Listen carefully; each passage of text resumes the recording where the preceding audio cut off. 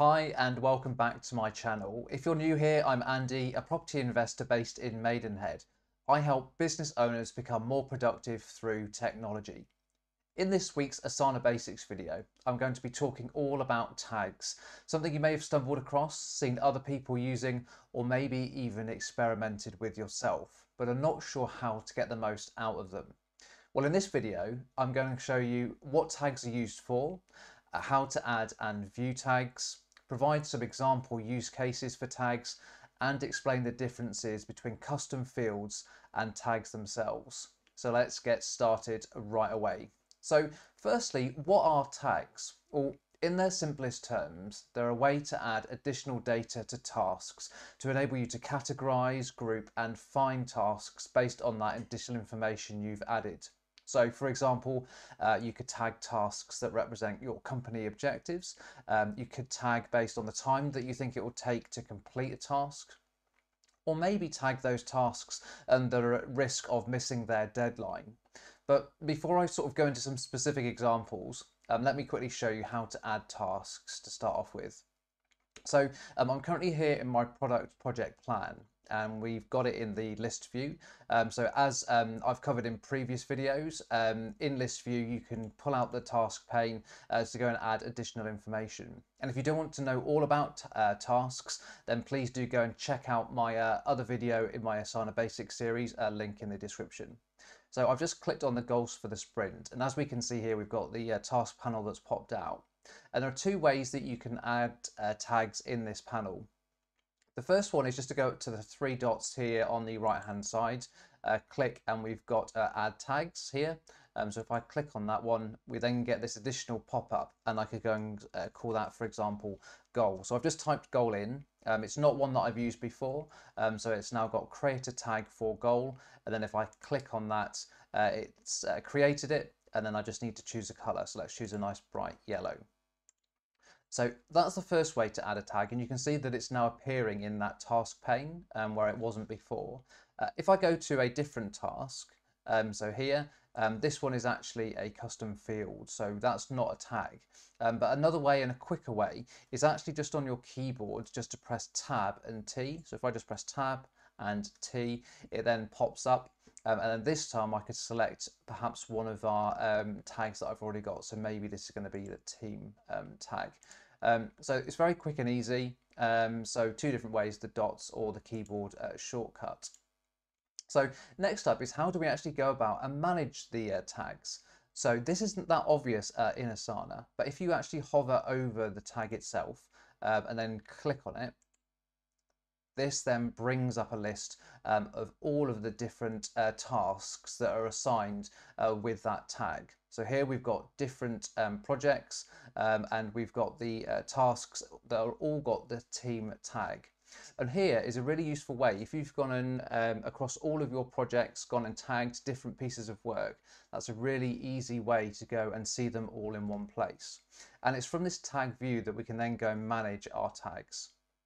So for example, the first thing that can be really useful is if we wanted to refer to this team tag really often, we can go up to the top here and we can click on the little star, and that's the favorites button, which puts it in our favorites section on the left panel. Now, there are loads of these little tips and tricks scattered throughout Asana. So if you would like to know more about other tips and tricks, I do also have another video on that as well. Check out my Asana Basics playlist or the link to that specific video in the description. So I've gone and favorited it. So if we wanted to quickly refer to it, we can go back to the project plan and then jump back to that tag really easily. We can also use tags and we can search for them. So for example, again, if I typed in goal, we've got goals, the word goal that appears in various tag names, but also we've got the tag itself down the bottom. So if I click on that one, we can see where we've just added that goal tag. We've only got one in this case. We can also do things to do with the tag. So some maintenance. So for example, imagine that we wanted to rename that and we were going to change that to marketing goal. I could just go and type that in, update the tag, and it's changed at the top and in this column. Also, I could also go and change the color. So although we set the color earlier, again, we've got the little drop down, set color, and then I could change that. Let's set it to blue, for example. So you can change it, rename it, search for it, and also you can also delete it. So in here, if I go to the drop down, I've got delete tag at the bottom, delete the tag, it'll ask whether you're sure, and then just press delete and it's gone.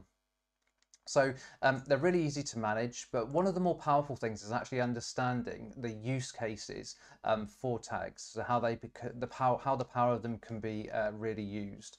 So if I go back to our project plan, and you'll see here that we've got all of our tasks, and I'm just going to add a tag back in. So let's, for example, add this one. And a great use case is actually how long do you think different tasks are going to take? Because then you can quickly go and pick out shorter tasks or longer tasks based on how long you think it will take to complete them. So let's actually go into this finalize spec one, and let's say that we think that this task, finalizing a spec, let's say it's going to take 120 minutes. Great. So I've just gone and tagged it 120 minutes, and then create, and then we'll give it a color, let's say yellow. Great.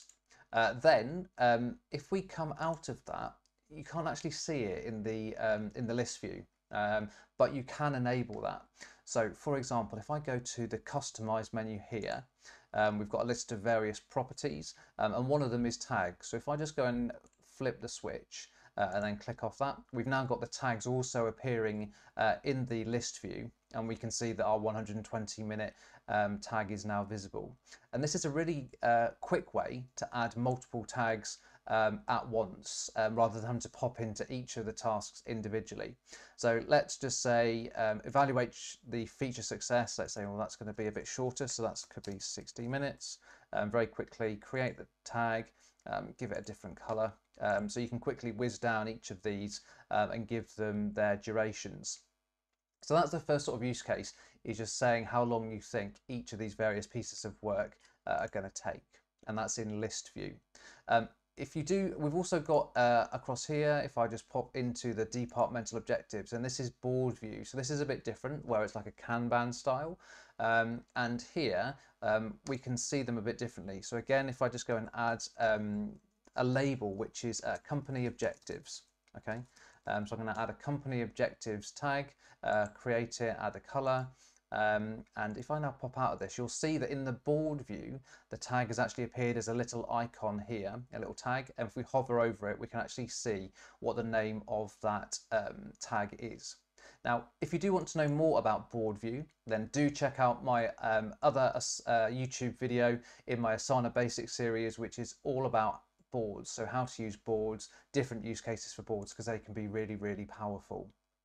So perhaps you want to go and flag all of your company objectives, or maybe your team objectives that are in different teams on the left hand side, and then as the company owner you could click onto that tag and very quickly pull out all of the team objectives and have them in one long list aggregated, rather than having to jump into each individual team and all of the different projects.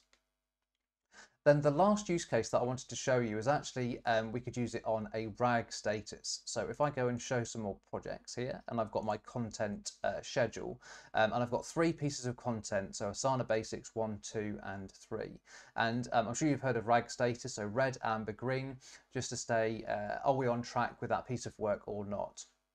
So if I go into my Asana Basics 1, now it's currently the 4th of April, so we can see that this piece of content was supposed to go out on the 31st of March. So that's clearly got a problem with it. So I'm going to go and label that one as issue, because there's a problem.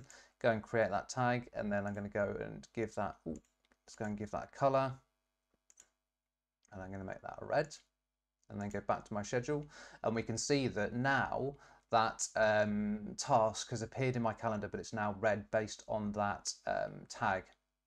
Let's do it again. So we've got Asana Basics 2. So that one's coming up this week, but let's say that there's that's at risk. So I've got a really busy week. Not sure if I'm going to be able to go and do that one in time.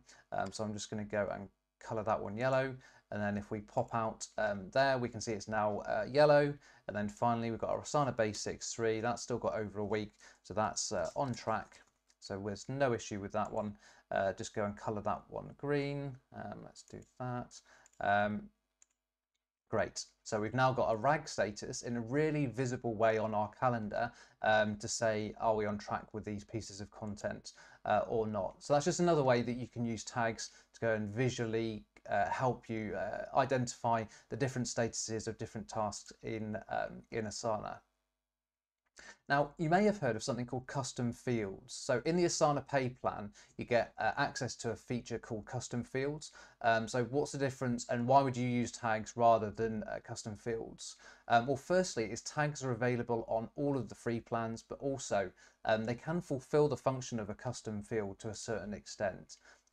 Tags are global, so if you create them, they appear across all of your projects, all of your tasks, whereas custom fields can actually be targeted to a specific project. Anyone can create tags, whereas custom fields can be locked down for people who are on the business or the enterprise plans. And lastly, is custom fields are always available in the task pane. So you can see, even if they've not got an actual attribute, you can still see the label, whereas tasks only appear when you add them. So just to quickly go and show you that again. So if we go into the project plan, into here, priority is a free custom field, but you can see it's got a label and actually the setting, but that can be cleared. So that's a bit like a custom field, but it's one that's included in the free plans. But tags isn't there. It's only when I go and use the keyboard shortcut. So again, Tab T, that it then appears and I can go and select one. All right. Today I've explained all about tags. Let me know in the comments below how you use tags in your Asana setup. I'd love to hear about any other use cases that you've got, and do let me know if you've got any questions. I'd be happy to help. There will be more videos like this coming up every week on my channel. I've still got more to add to my Asana Basics series, so do make sure that you subscribe and hit the notification bell so you don't miss out on any future videos. But that's all for today. Thank you for joining me, and I look forward to seeing you in the next video.